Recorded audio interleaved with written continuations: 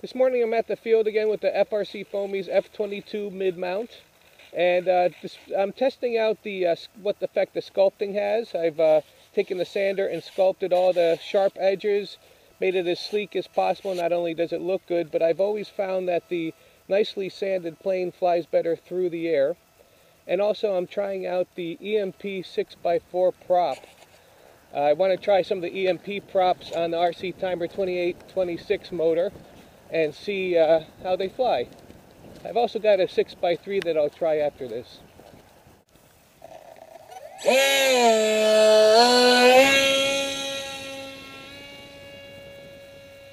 Those EMP props, even though I balanced it, it still sounds out of balance.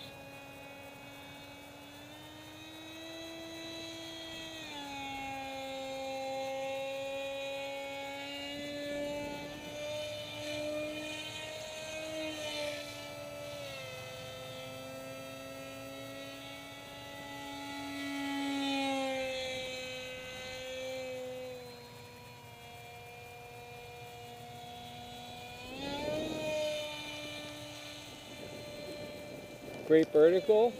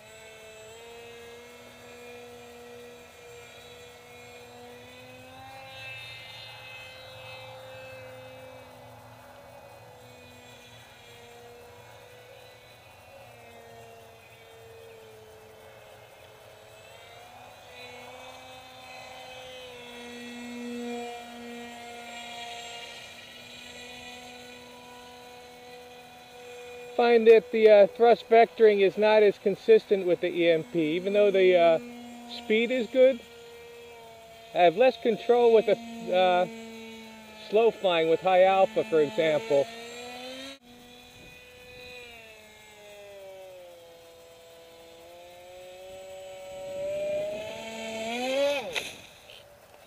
Alright, we've got the 6x3 prop on here now.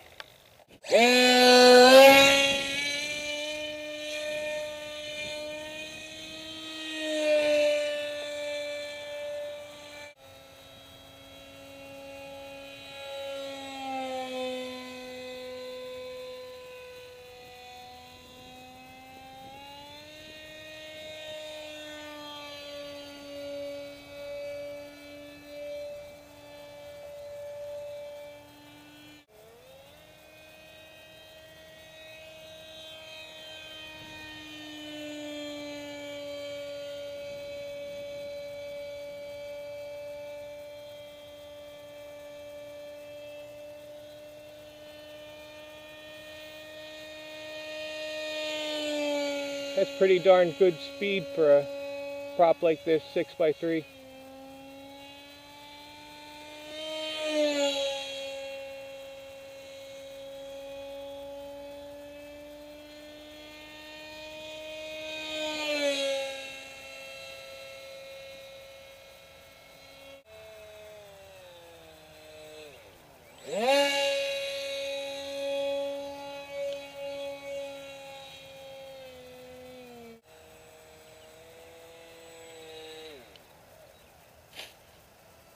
Alright, that's a good indication. The 6x3 does give some pretty good speed, less vertical performance. The 6x4 gives more vertical performance, about the same amount of speed, but the motor on this is just warm now compared to the hot motor on the 6x4.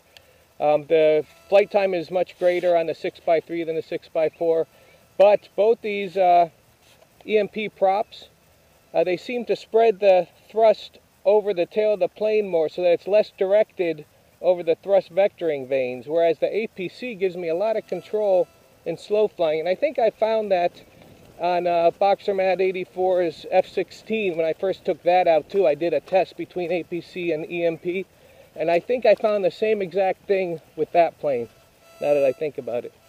But anyway, the plane flies great. The sanding really seems to make a difference. You can hear less of the wind resistance when it goes by, and I think it's ready for paint. We'll be working on the plans soon, and hopefully we can have both the tail mount, the rear mount plane with the thrust vectoring mount, and this mid mount done together.